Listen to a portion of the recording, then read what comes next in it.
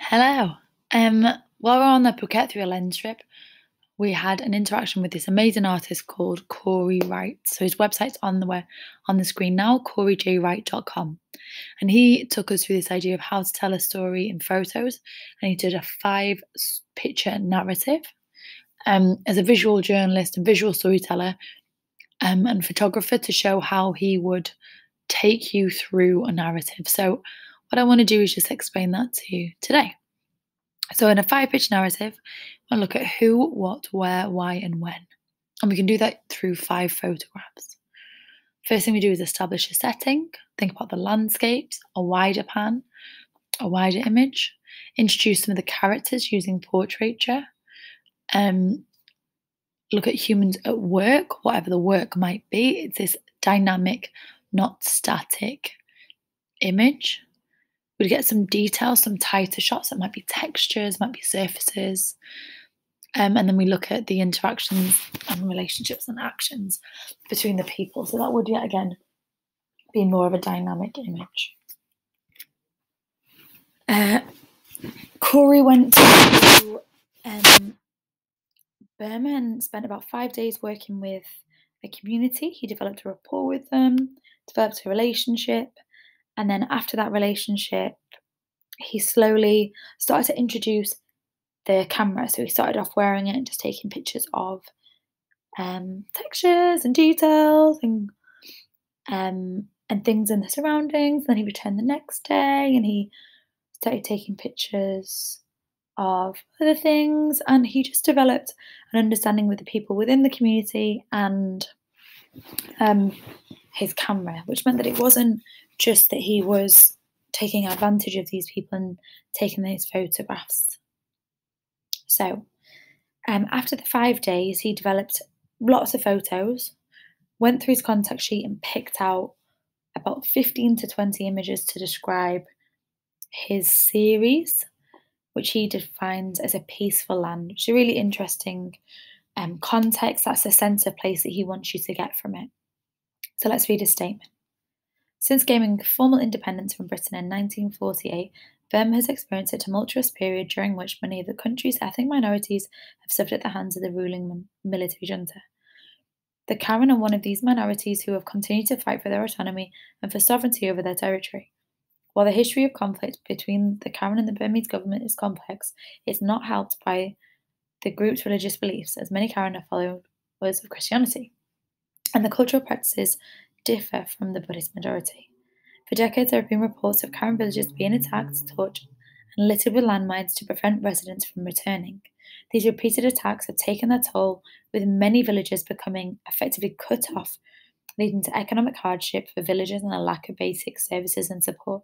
Despite this, the Karen have persevered, rebuilding their villages while using an aging arsenal along with crude handmade landmines to protect their territory and themselves in what is described by some as the longest running civil conflict in history. What's really interesting to me is how he's described his series as a peaceful land. Well, we have this narrative of the civil conflict and these dangerous landmines. So that's a very interesting combination that he's trying to get through to the viewer within this work. There are 5 images that we've selected from the 16 to 20 images that you can see on the website. Please feel free to just use the link below. So let's have a look at them. Here we start with establishing the setting. So this is a wider shot, this is a landscape. We understand we've got something mountainous, it's green, it's lush, it feels almost a little bit cold, like the frost is rising in the morning. We've got the characters. This portrait is of somebody in a boxing ring. We can see people gathered around, sitting, standing, ready to watch. And this man is facing us, staring at the camera, almost like we're the person he's ready to fight. I really like how this has been framed and composed. He's central and symmetrical within this piece, and there's almost like a framing used with the trees behind him. So I think that's a really cool composition. Here we have this idea of the humans at work. So we've got the Karen soldiers carving in this map of where they think the landmines might be. It's an interesting shot. we have this line that leads us through. We've got this hand out of focus and this hand in focus, and almost leading to this foot in the background. This one's also out of focus. Here is our focal point, and we understand this relationship between these two people. Here are the landmines. So this is his detail. This is a tighter shot. You can see that he is above them. He's got these two images almost like semi-symmetrically posed, almost asymmetric, but asymmetric sizes, but like very central, almost at your rule of thirds along those two lines. Very interesting, very almost bleak background. And these look kind of throwaway, kind of trash, but yet there's very dangerous items. So I think that's quite an interesting, fascinating picture. And I love the use of shadows in it as well. Here we've got these relationships as interactions. We've got the medical supplies, these leading lines leading you through to this back corner, which is out of focus. So we come kind of back here. We've got these two eyes leading down into this needle, which is being lit up. So it's quite a dramatic central triangle here. So here are some other examples by other artists that could also follow that 5-picture narrative. So here's an example of establishing a setting. This is a landscape. This is a wider shot. They had a longer exposure to capture all the people that walked through Sagrada Familia. So the camera was set up on a high angle to capture the whole of the floor, and as everyone came through it, captured their path and movement through Sagrada Familia. Here we've got these kind of details, these tighter shots. This is after the shooting in New Zealand, how these Muslim prayer mats were left with flowers around as people paid respects following the terrorist attack. Here we've got how we could introduce characters. So we've got the image of Greta Thunberg on the cover of Time Person of the Year, and then we've got the setup here. What I thought was really interesting about this image was how she wanted to bring in this idea of nature, this idea of empowerment. So you can see that she's lower, looking up, as Greta Thunberg's looking down. So we've got the angle coming below the person as they look up and off to the side.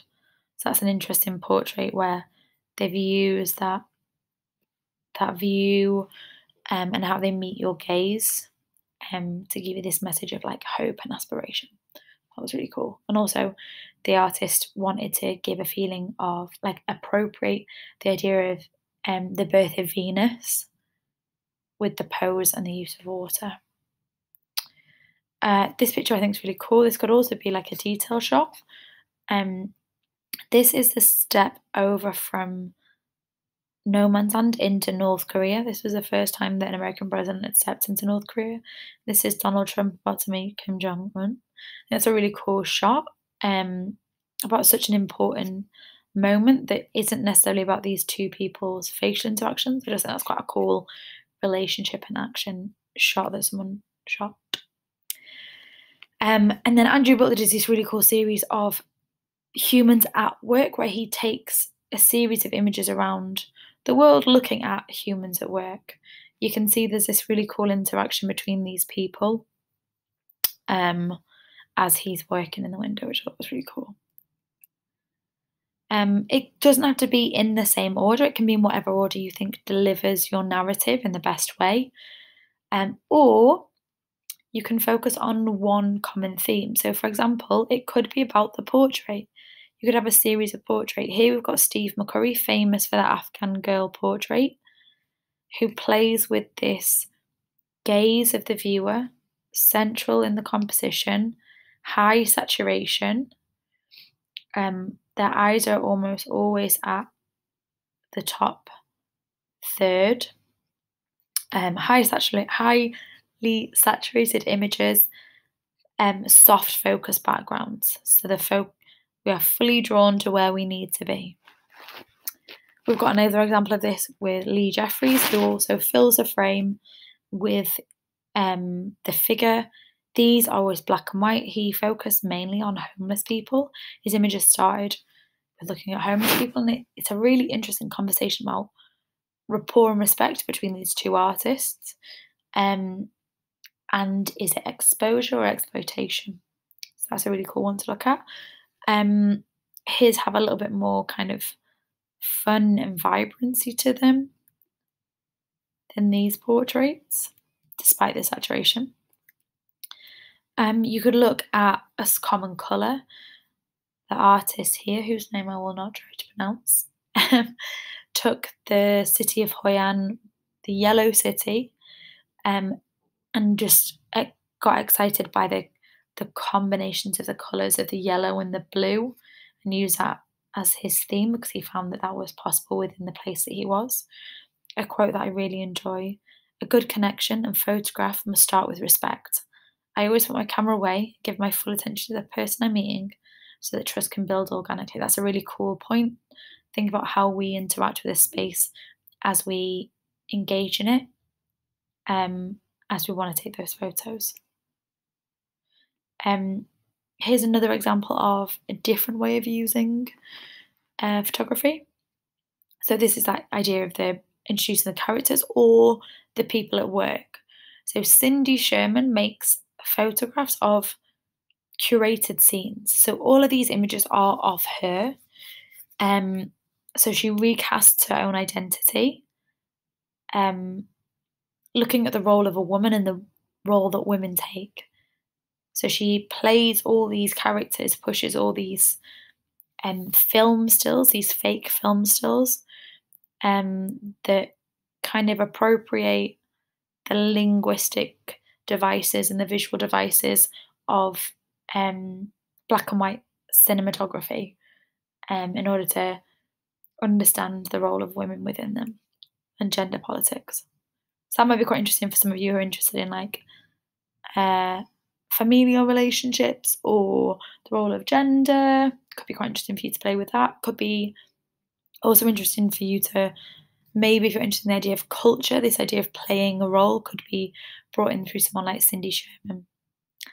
And then the last one I just want to show you was Philip Bloom, who also went to Khao Yai Noi, which is where we were on the trip. And these are his series of photographs and cinematography from Khao Yai Noi. So we've got some idea of landscapes. Here we've got someone on the bike and the water flow that's kind of introducing the characters. And he's got some more detail shots in there as well. So it might be quite interesting for you to have a little check out of his Khao Yai Noi. So your option could be to take to take your five picture narrative. Look at the setting, the portraits, the humans at work, the details, the relationships, the setting, the characters, the humans at work, details, relationship. Maybe adjust the order, so your settings, your humans at work, your tighter shots, your characters, your relationships. Or it could be that you just pick one of these things, maybe just the details, maybe just relationships, maybe just the characters, just portraits. So hopefully this has inspired you as much as it's inspired me and a lot of the people that were on the trip in Phuket Through the Lens. If you have any more questions, please let me know and check out Cory J. Wright's website.